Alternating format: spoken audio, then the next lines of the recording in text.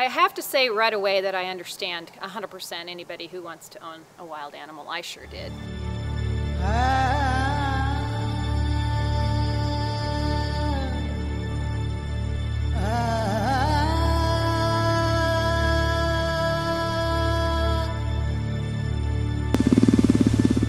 I had posted a video about 6 years ago. It's called Voodoo Lounging, where it's just me rubbing the top of his head. Now, Voodoo is declawed, so he's reaching up and he's grabbing my hand, and I'm always aware that he's going to pull my hand towards his mouth and try to bite me. He's got his claws out, but he's using this guttural sound, sort of like a purring noise. So I'm rubbing his head, and it's just that sound, and it sounds like this motorboat.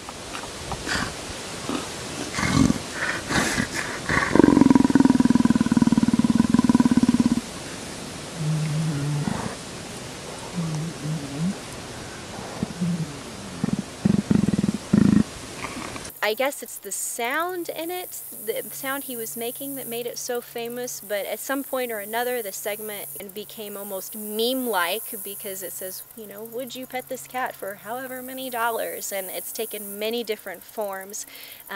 They've incorrectly labeled him as a jaguar before, incorrectly labeled him as a cheetah before. You know, there's a lot of power in the viral videos. Unfortunately, there's also the ability for that to really be abused. And all of the annotations that I put in that video in YouTube explaining Voodoo's history were lost. We don't have the attention spans anymore, that it's something that's absorbed and they just move on. But, you know, in the long run, it brings awareness. Whether it raises awareness for us or the fact that this is happening elsewhere, it's getting people talking. Unfortunately, a lot of the time, there are a lot of judgments on an enclosure that you can't even see. The frame isn't wide enough to really see where he is and how big it is. I actually had a phone call coming in from New Jersey about a year ago. And the girl called me and she said, I posted the YouTube video of Voodoo online on my Facebook page and I'm getting a lot of controversy and I'm calling you to kind of get the backstory because I want to make sure I have the story right, and I truly appreciated that. And I told her the people that had him before us declawed him. He didn't have any claws and he didn't have a home. So we took him in, and his enclosure is much bigger than the frame that camera allows for, and that he's a happy, content leopard, as happy as an animal can be in captivity. And he gets a lot of love and attention, and he's fed very well, and he's taken care of. And we spoke for about an hour, and she went and posted this on her Facebook page because she was struggling with all of the commentary she was getting by posting that. And so I really appreciated her effort to find the answers, to find the true story and not make judgment on something that she had no idea. Well, I've been contacted by several production companies who've asked for permission, fortunately, to use the video in their various television productions, and that resulted in a Danish TV show in which we've had 2 groups just this past year who specifically made trips through this part of the U.S. on their trip over to see this because of what they saw on the television show. These cats, because they're in captivity and they have no sanctuary in the wild, the best use we can find for them is ambassadors, that they draw the public out to allow us to tell the story. They get the public involved. Once you've come out here, you will not leave here unchanged. Whether your opinion is worse or most likely much for the better of what facilities like us are able to accomplish and do in terms of conservation, when you're facing a 20-year ticking clock before the extinction of the first of the large apex predators, the Panthera, you see why it's more critical than ever that we ramp up our efforts, not just to conserve and preserve these animals, but to spearhead the efforts that are going to restore the wild so that they will have sanctuary in the future. The biggest issue with that viral video is that it's lost its true value in terms of coming from a sanctuary. It also is implied sometimes as being private ownership as well. When it comes to private ownership, it's a very, very dangerous thing, especially in the pet setting. One of these predators are capable of taking down prey that are 3-5 times our size, that have weaponry that we don't have on our bodies. And so even their play, which is a practice of hunting, can be very fatal to us. With that idea comes not only human danger, but it also paints kind of a very dark picture for big cats when it creates a fear mentality towards them. And the last thing our wild populations need is any resemblance of fear mentality. I'm not completely against private ownership because I think that isn't fair. If somebody's educated and they know what they're doing and they have the facility to do it and they have the means to do it, I do understand it, but I think it's when people don't do their research at first to realize that they need to know a lot before they get involved in a private ownership. There's a lot of veterinarians that aren't willing to work on your exotic animal. You need to research and make sure you have a vet that's ready to do that. So in most cases, people aren't ready to have an exotic animal living at their house. And unfortunately, what happens with some of the bigger animals they take into private ownership, the animal gets aggressive, then the owners get scared, and then that's when abuse starts taking place and neglect, and that's when it didn't work out. The equation just didn't work out. You know, I do understand it, but you have to do it legally, and you have to do it responsibly if you're going to be a private owner. Private ownership is not a good idea, and we have several cats that have come to us that are perfect examples. Tom, our male cougar, who was purchased by a truck driver to be a ride-along companion.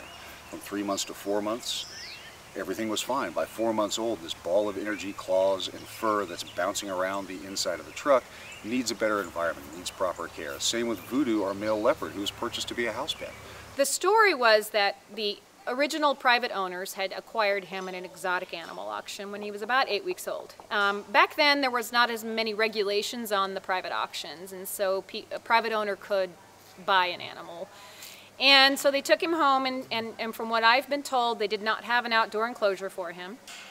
They thought they could raise him to be a house cat. So unfortunately, they declawed him on all 4 paws, which is truly an amputation of the tip of the finger. They thought that might help keep their house intact. Unfortunately, Voodoo still had his teeth. Thank goodness they didn't file down his teeth. And he proceeded to be very destructive to their house. They bought him thinking he would grow up and be a playmate for a couple of adult Rottweilers. By the time he was 4 months old, he was beating up the Rottweilers. What is a baby leopard to do with all of these, other creatures running around its environment? It knows that it's supposed to hunt, and it knows it has a very limited amount of time before it's on its own as one of the most athletic predators of our world. He has a very short amount of time where he has to practice what he needs to do. So of course Voodoo is playing, and he's practicing, and he's using his paws, he's using his mouth, he's looking for places to jump off of. What people don't understand is that you can't take a wild animal and domesticate it. You can breed it with domesticated animals and eventually get an animal that replicates more of a domestic animal, but you can't take a wild animal and think that you're going to be able to domesticate it. It's taken thousands and thousands of years for it to have the instincts that it has.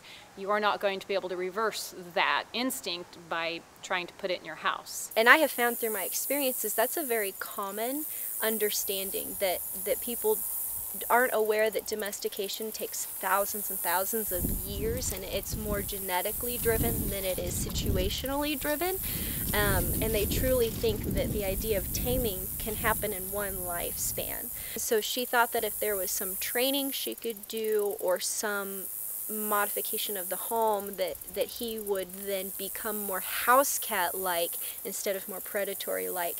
And our founder explained to her just how wrong that notion was, and it truly explained that of all of the big cats she could have picked, that a leopard was honestly one of the most dangerous because of how truly agile they are, and they're far more driven opportunistically than they are ambush related. So he stressed just how dangerous he would become, and tried to put into light that your cub's only 6 months old at this time, and you're concerned. Well, how concerned are you going to be when it's an adult?